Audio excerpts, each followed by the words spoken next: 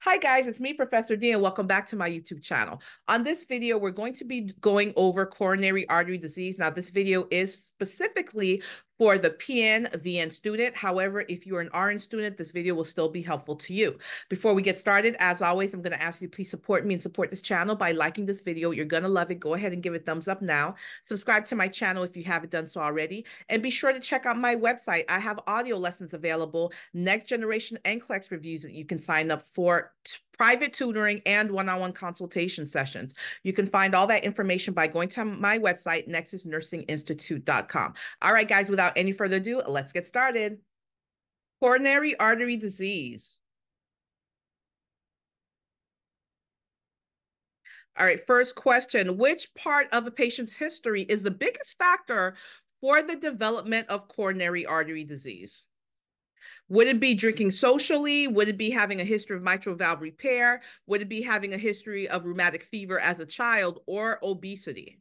What part of a patient's history would be the biggest factor in developing coronary artery disease? Guys, remember the coronary artery, that is a vessel that brings oxygenated blood to the heart muscle itself. Remember, all your organs need blood, including your heart.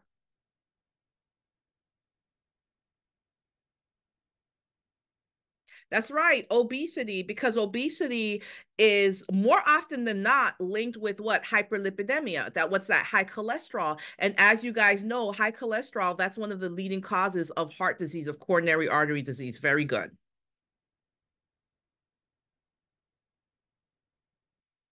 When a patient asks about how cholesterol can increase the cardiac risk factors, the best explanation is that hyperlipidemia, which is high cholesterol, expands the circulating blood volume, it narrows the lumen of the arteries, it slows the clotting of blood, or it causes tachycardia. What's the best explanation of the link between hyperlipidemia and coronary artery disease?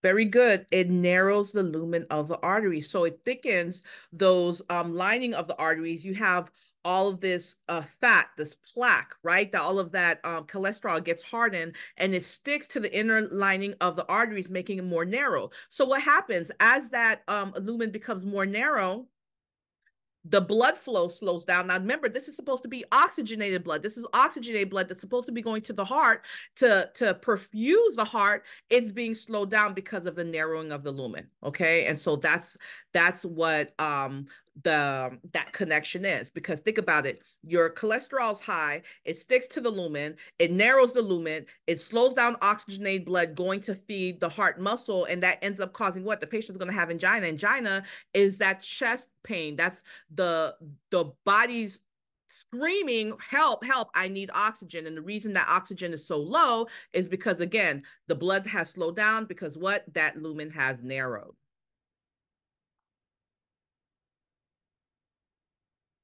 All right, what healthy alternative would help comply with a low cholesterol diet? Right? You want a healthy heart, the patient's going to be on a low cholesterol diet. Which would help? Would it be wheat toast instead of white toast? Would it be margarine instead of butter? Would it be eggs instead of cereal? Or would it be ham for sausage?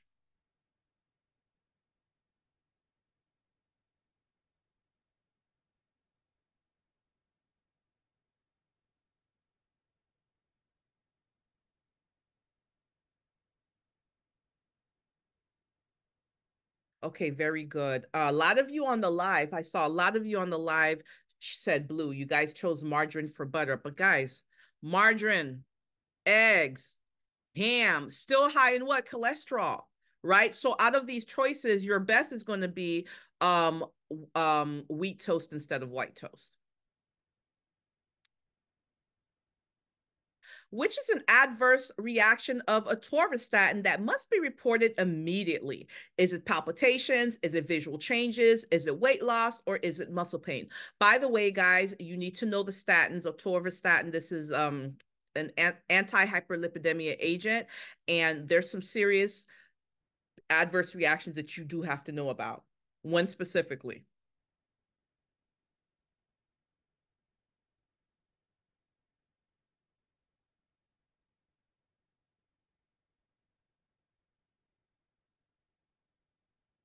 Very good. Muscle pain. What are we concerned about? It starts with an R. You have to know that R word. Matter of fact, this concept, you get that for LPN, you get that for RN. And if you're studying to be a nurse practitioner, this comes back to haunt you again. So you absolutely must know it. And the correct answer is rhabdomyolysis. Okay. Rhabdo. So what happens is in rhabdo, this medication adverse reaction, it can cause breakdown of muscle tissue. Now, that breakdown of muscle tissue, patient will have myoglobin floating in the blood. And then what happens is it can cause some serious damage to the organs, especially the kidneys. Patient can have muscle pain. Usually they'll complain of muscle pain in the calf. If the patient's on a statin medication and they're reporting muscle pain in the calf or anywhere for that matter, you're going to tell that patient to come in immediately, not to take that medication. Don't take the next dose. Come in immediately so they can be assessed, because that patient will need to be assessed for rhabdo, because guess what, guys? This is life threatening. It can kill the patient. Which is the best pharmacological measure for a patient with angina pectoris? I said pharmacological, I meant non-pharmacological. Which is the best non-pharmacological measure for a patient that's having angina pectoris? That's the chest pain. Would it be for them to take a deep breath? Would it be for them to rest in a chair? Would it be for them to apply a cold cloth to the chest?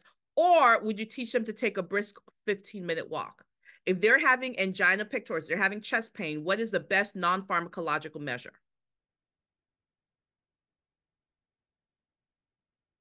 Very good. Rest. Whatever you are doing, whatever activity you are doing, stop it and rest. Here's what happens, guys.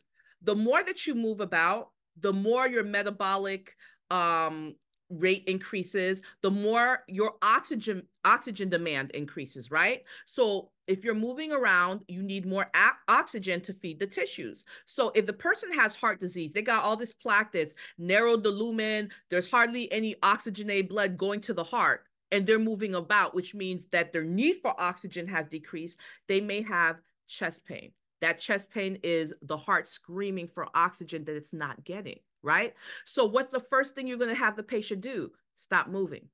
Rest, because the minute they rest, they decrease the need for oxygen, and that should help decrease that pain that they're experiencing. Okay, so that's the first thing you're going to teach them to do. Whatever activity they're doing, stop and rest. You want to decrease the demand for oxygen. All right, which statement about sublingual nitroglycerin confirms understanding of the teaching that's been provided? Is it, I will take the tablet between the gum and cheek, I will put the tablet in the back of my mouth, I will put the tablet under my tongue, or I will chew the tablet? Which statement about sublingual nitroglycerin confirms that the patient has understood the teaching that you just provided about sublingual nitroglycerin?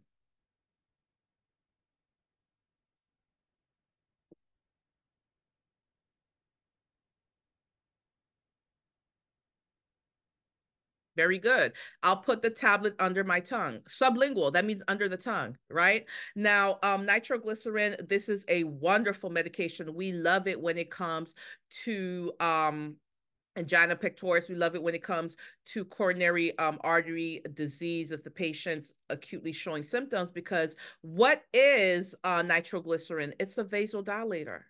So remember how a big problem is that the lumen of the artery is narrowed. Blood's not flowing through. Well, nitroglycerin causes the vessel to what? Dilate, so more oxygenated blood can flow through. Okay, so if you're teaching about sublingual nitroglycerin, you're teaching about taking nitroglycerin where? Under the tongue.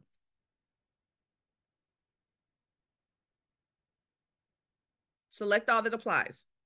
Which symptoms are most closely associated with the use of nitroglycerin tablets? Select all that apply. Here are your choices: headache, confusion, dry mouth, sweating, dizziness, flushing.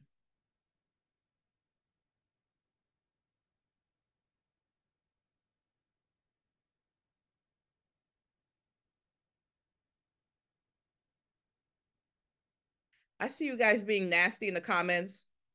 Stop. You guys are terrible.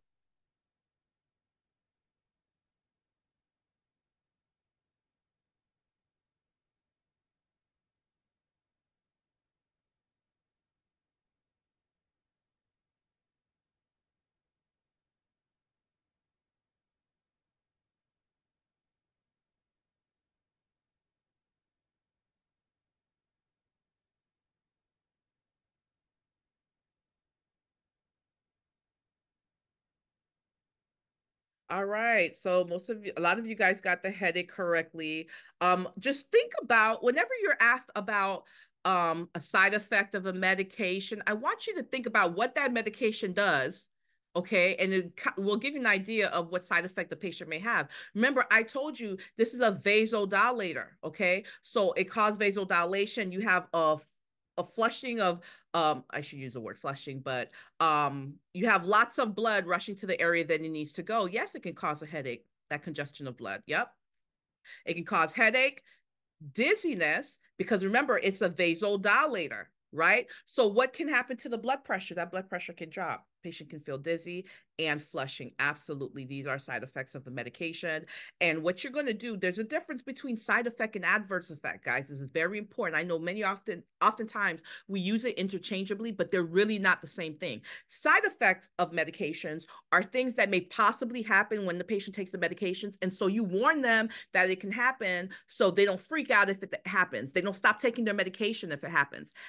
Adverse effects are things that may happen when a patient takes the medication, but under no circumstances do we want it to happen. And we warn them, if you experience any of these, let us know right away. We're going to have to bring you in. Maybe the doctor's going to change the medication. Who knows? But we don't want this to happen. So there is a difference. Now, the headache, dizziness, flushing, these are side effects. These are things that may possibly happen when the patient takes the medication.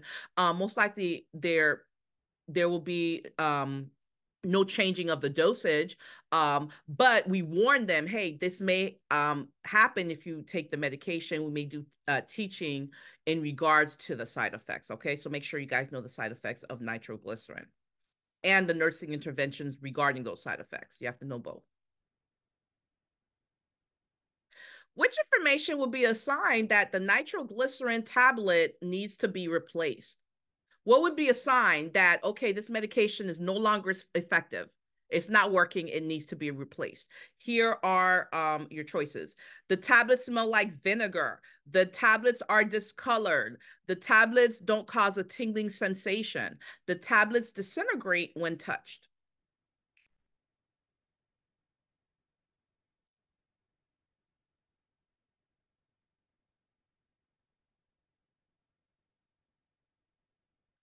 Wow, only two of you guys chose the correct answer. So let me explain this to you.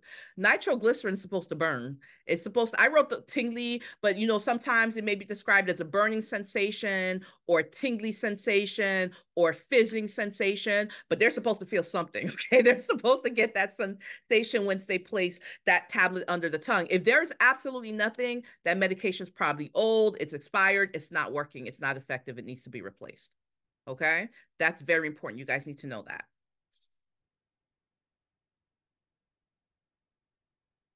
Which is the most appropriate fat for cooking? If you have to use it, which would be most appropriate? Would it be melted margarine? Would it be a clarified butter? Would it be solid shortening? Or would it be liquid corn oil?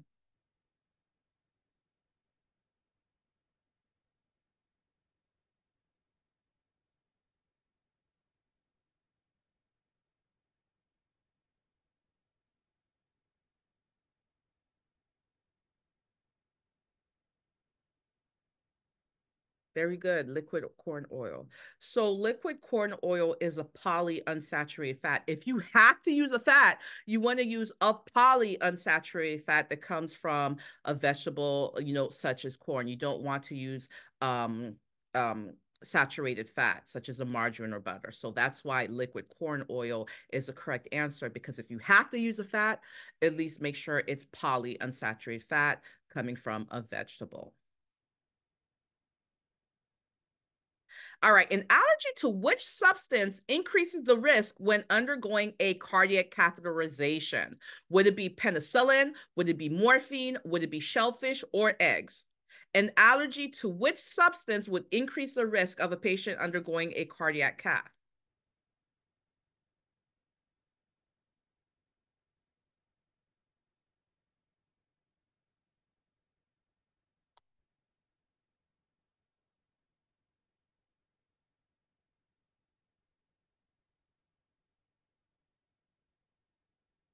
Very good. Shellfish. Usually, people who are allergic to shellfish, They're allergic to iodine, and iodine is used in the contrast media when the patient's undergoing a cardiac cath for visualization of blood flow through those vessels, right? So we're going to have a problem if that patient needs a cardiac cath, but they're allergic to shellfish. Further testing is going to be needed because, again, that radiopaque dye that's being used has what? Iodine in it.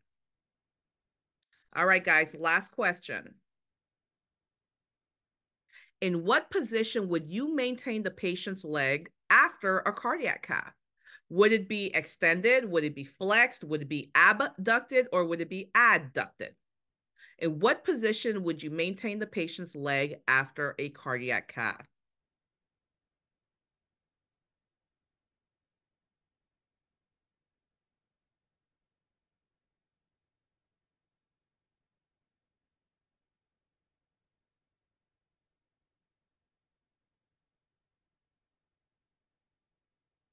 All right, very good. Extended, just like you saw in the picture. Usually that insertion site is going to be that femoral artery. We're going to want that leg extended. We don't want any flexion. We want it to stay straight, and it has to stay like that for at least 6 to 8 hours. You have to avoid flexing that area where the insertion site is. So the correct answer is extended. You guys did a great job. Let's see who won this Kahoot.